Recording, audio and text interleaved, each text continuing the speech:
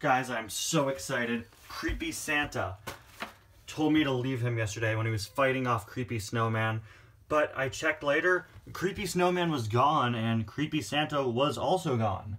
I woke up this morning and I saw that he'd left me a gift. Every year Creepy Santa leaves me a gift. To varying degrees of success, but I'm very excited to see what it is this year. So you know what? Let's find out. Let's see what he left me. Oh. Okay, well, now I guess I know what happened to Creepy Snowman. Well, guys, it's Christmas Eve today, and things are winding down here for 25 days of suggestions. Today is the last day of the Advent calendar, and I'll be showing off what the completed calendar looked like at the beginning of tomorrow's episode. Creepy Santa has left. He's given us a gift. That gift being the remains of Creepy Snowman. You know what? I'll take full accountability for it. My bad. Didn't think stuff with Creepy Snowman would turn out that bad. Didn't think he'd be, like, evil. That's on me. Maybe next year we'll find a better creepy item. Or maybe a not-so-creepy one is probably best. And, of course, we only have 2 days left of 25 days of suggestions, or rather, 1 day left after today. And what a great coincidence that today the random name picker chose one of the 2 Christmas cards that were suggested for me to review this year. When 25 Days of Suggestions first started out, I got a lot of requests for Christmas cards, but as the years have gone on, I've gotten less and less. I want to say last year I didn't review any Christmas items, but this year I got 2 requests, one for Sarge with Roof Lights and one for Decked Out Doc Hudson, and yeah, the random name picker chose Sarge with Roof Lights and just in time too. Thank you, randomnamepicker.com. Anyway guys, welcome back to yet another review, and to day 24 of 25 Days of Suggestions 2022. Today we're going to be taking a look at Sarge with Roof Lights, as suggested by Cars Studio 2006. This was a very interesting release because it came out in 2017 alongside the annual Christmas wave. We get Christmas waves on and off from Mattel. This year they just re-released the wave from last year. But it was really odd to see in 2017 us get a new Christmas car for the first time in, at that time, 7 years. We're a little more used to it now because last year we got 2 new Christmas cars, but alongside that came a total relaunch of how they did the packaging for Christmas cars. Not like a total relaunch, but, you know, it looks different than in years past. So while now it wouldn't be as surprising to see new Christmas cars come out, back in 2017, this was shocking. This was the first Mater Saves Christmas item in 7 years, and boy, does he have an interesting face. We nicknamed this car on my channel, back in the early days of my channel, Highly Caffeinated Sarge, because he looks like he's in shock.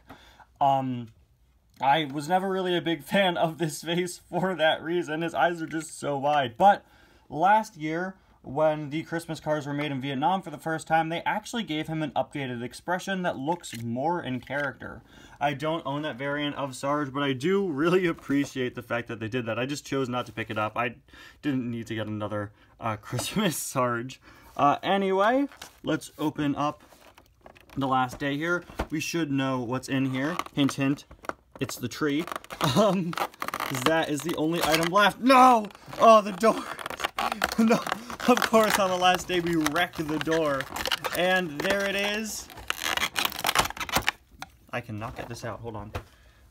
There's a little thumb hole. There you go. There it is. The tree made of cones. A repeat from last year, but last year it was orange. Now it's sort of a glistening, translucent green color. That makes it kind of look like gummy candies, working pretty well with the candy aesthetic. You can see a little car part up top as the star.